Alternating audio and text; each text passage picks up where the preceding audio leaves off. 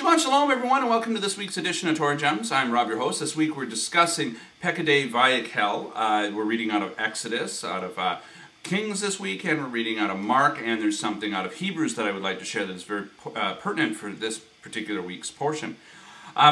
This week in Exodus, we see the completion of the mobile moving tabernacle, and God comes to rest in their midst in a thick cloud. We see in Kings the completion of Solomon's temple. And of course, in Mark, we see the completion of Christ's work on the cross. Very exciting stuff, all of the Torah pointing to Christ. Now, over the years, we've had many people teach us that, the Torah is done away with, and we don't need to keep the commandments, statutes, and judgments of God. An argument that defeats itself. But this week, I don't want to get into that. There's all kinds of rich imagery in this week's Torah portion with the sockets and the silver and the redemption and all that kind of stuff, but I'm not going to get into that this week. What I wanted to get into this week is this week specifically is a challenge. I was discussing with someone in Lent this week, and I was mortified to note that more and more Christians seem to be celebrating the tradition of Lent. And it's funny because, the anti-Semitic tradition of pointing the finger at the Jews and their tradition, and we've adopted our own. It's funny, the Bible talks about legalism. It talks about it in Galatians. Legalism is not anything to do with the commandments, statutes, and judgments of God other than the legalistic keeping of them to attain salvation. No, legalism is the keeping of man's traditions versus the traditions of God. Jesus rebuked the Pharisees and didn't call them bad people, by the way. He said that they forsook the commandments for the traditions of men. And we have to always check ourselves and check our hearts at the door. Are we forsaking the commandment of God for the traditions of men? This week is a challenge, and I would challenge anybody who's a Torah-observant Christian, Messianic, whatever you want to call yourself, to forward this video to 10 friends who are believers in the God of Abraham, Isaac, and Jacob through Jesus Christ, his Son, God in the flesh. And the reason for that is that this is a challenge. I don't challenge any of my Christian brothers and sisters with this because I think you should follow what I believe. We are going to heaven. We're saved. We believe that Jesus Christ died on the cross for our sins, and we are saved. We confess Him as our Lord and Savior. We are saved. This is not, you don't have to do any of this. You get to. My challenge is, what does God endorse? Does God endorse things that we make, or does God endorse things that He makes? The feasts of God are just that. They're not the feasts of the Jews. They're not the feasts of Judah. They're not the feasts of Ephraim. They're not the feasts of Israel. They're the feasts of God. And the people of God are commanded to keep them as perpetual statutes throughout our generations. As we are grafted in, we come into a realization of the 7 feasts of God. We come into a realization of the covenants of God and how they are our inheritance and that they are life for us. This week, I'm seeing this thing of Lent. A cursory examination of Lent can show that it finds itself as part of the spring equinox festival of Semiramis, a Babylonian god who birthed Tammuz and all of these kinds of things. I'm not going to go into a big teaching about the pagan origins of Easter. Anybody who wants to research it can research it out. I'm going to put a few images at the end of this video to challenge your mind on things that God endorses and things that He doesn't. Does God endorse Lent and Easter? Things that we made up because the pagan practices in the land were so powerful that we just amalgamated them with Christianity? What does God think about mixing? I would challenge you to read Revelation and see what lukewarm really means.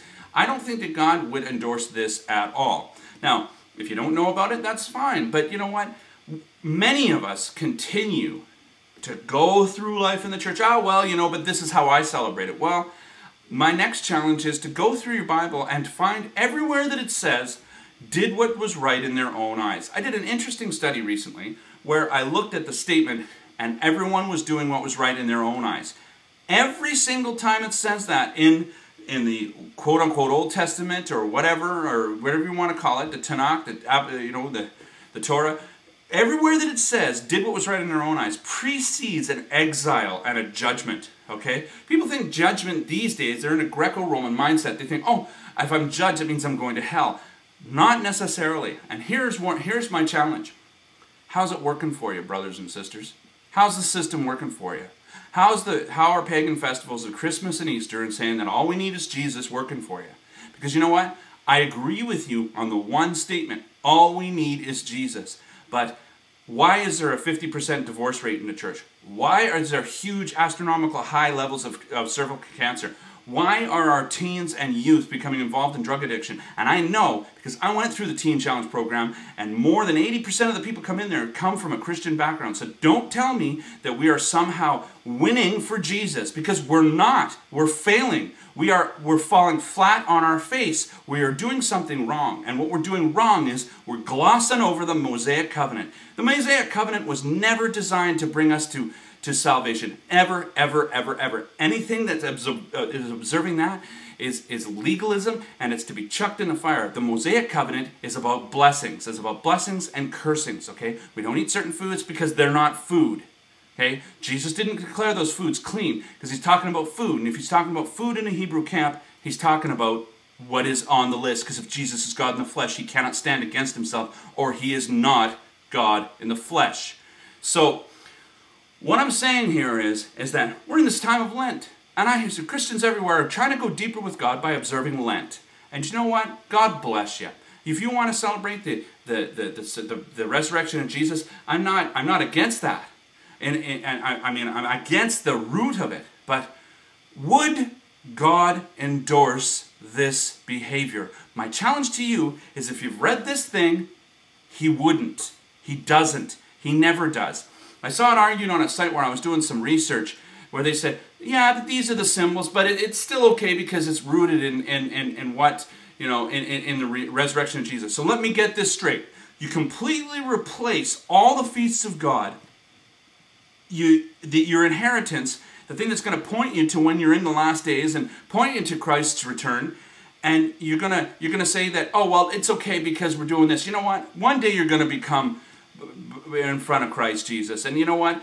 I say this because I love you. I say this because I love the church. I'm a member of the ecclesia. I love you people. I would give my life. Okay? This isn't a popular teaching. If I wanted to be popular and to tickle people's ears, I preach on something fluffy. The fact of the matter is, what I'm teaching on here is correction.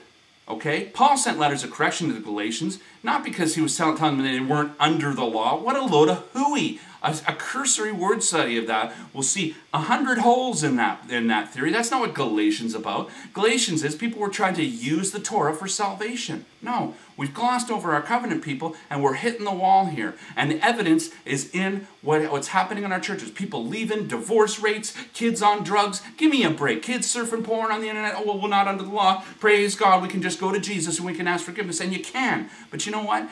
There comes a point at which God withdraws his blessing from a situation, and I'm living proof of that, and I'm sure that there's nobody out there that would disagree with me. So he is restoring his people. He's restoring those who are grafted in, and he's restoring the whole house of Israel. And he's doing it, he's bringing to life his Torah, his teaching and instruction, his guidance and deliverance, not his laws. That's not how it translates.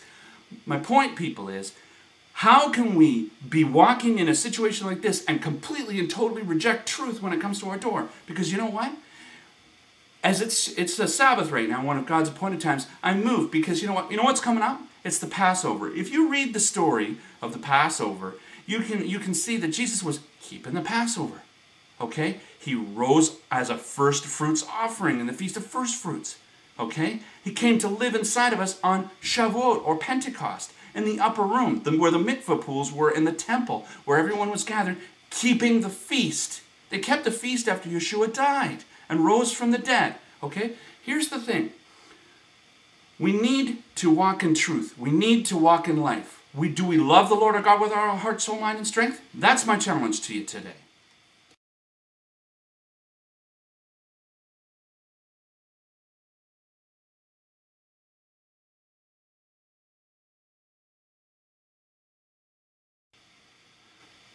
Shabbat Shalom, everyone, and Shavuot.